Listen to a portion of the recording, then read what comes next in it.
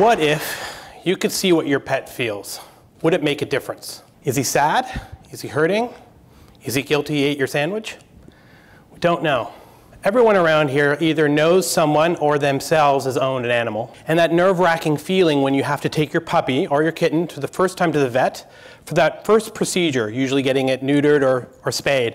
And that's very nerve-wracking when you have to give your animal to a vet for that first procedure. It's usually fine, but there's always, surgeries, there's always a small chance. A few years ago, my brother, who's Dr. Jory Bachnick from Canada, called me and he had a rough day. What had happened is he was doing a surgery on a puppy, and the puppy suffered a major allergic reaction to the anesthetic, which caused irreparable brain damage, and therefore they had to put the puppy down.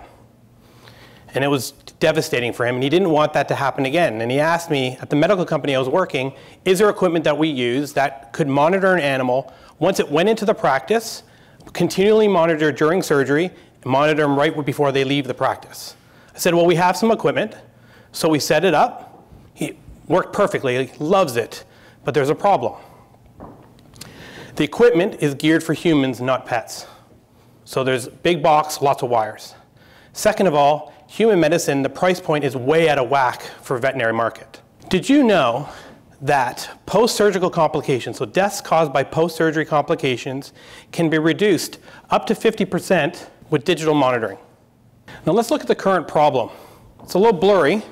There's a dog on a practice doing surgery. One of the main things you notice, it's got wires all over it. EKG, Pulse Ox, and all those. It's a major problem for vets. Second of all, they're not doing continual monitoring. They're monitoring when the animal is sedated, in surgery, or when it's post-op. Because you can't tell a dog, leave that cable on. They just pull it off. Third, the equipment is very specialized. It only monitors certain vital signs, and that's it. And not combined in that sense. So what we're going to do now is listen to Dr. Jory Bachnick, tell you a little more about current problems in his practice. So this is just an example of a standard surgery and the amount of clutter associated with all of the monitoring devices, whether it's blood oxygenation, electrocardiogram, or blood pressure. All the leads associated with it. And the area of interest that we're working in is his mouth. So there alone, having a device that could measure blood oxygenation and heart rate that is not inside the mouth would free up our surgical field, and that alone is worthwhile.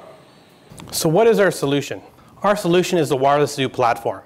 It consists of a tailpiece to monitor oxygen level and heart rate, which will transmit to a collar to record ECG and take that combined signal and send it to the cloud.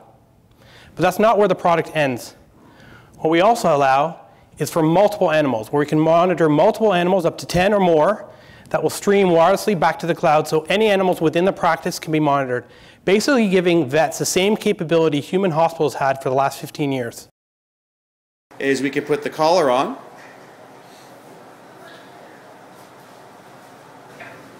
And so now we'll apply a transducer to the tail base. So you can see we've got the collar up front, transducer at the tail base.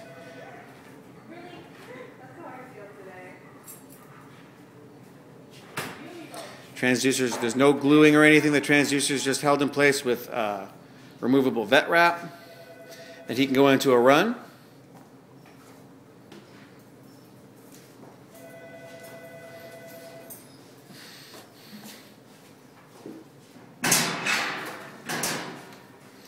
And we can monitor his vitals wirelessly, Bluetooth,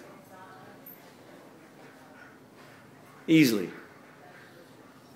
improving patient care and creating an entirely new revenue stream.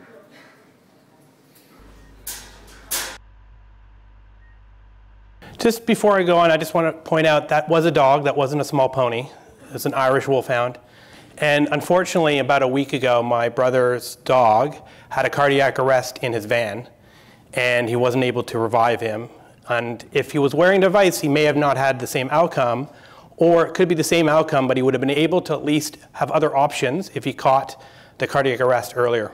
Now, we're predominantly looking at the vet market, but that's not our only market. There are a lot of parallel animal welfare markets that are blue oceans, basically, that we're looking at.